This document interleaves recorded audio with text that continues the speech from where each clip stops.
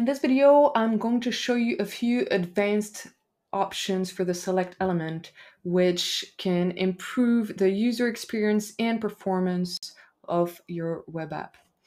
So what we have here is a list of countries. We have over 250 countries.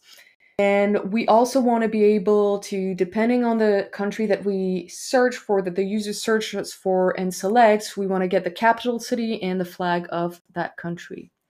Because we have more than 200 items, we don't want to display them all at once in the select, because otherwise that would mean our user's browser would need to build all those 251 items, which would potentially hurt performances. So what we'll do is on the input select, we've enabled the advanced options. We've made the input searchable, so a user could start typing in the name of a country. They don't have to scroll through the entire list.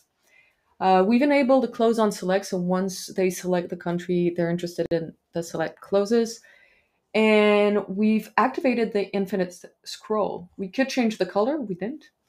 And then we limited also the options displayed, so we limited the options of the select to 20.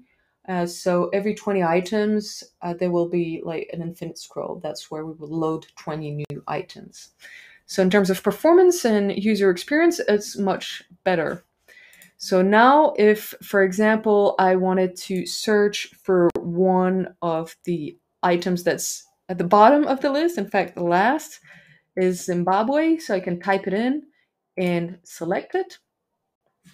Because I have a workflow on change that fetches two collections, my collection capital city and my collection flag, this is updated. The information is fetched and this is bound to collection data. So that's one way the user can type in the country, or we can scroll through, and you see sometimes you see that little loader appear briefly while we load new items. So Kuwait. That's it. Those are a few advanced options of the select element that can improve your user's experience and the performance of your web app.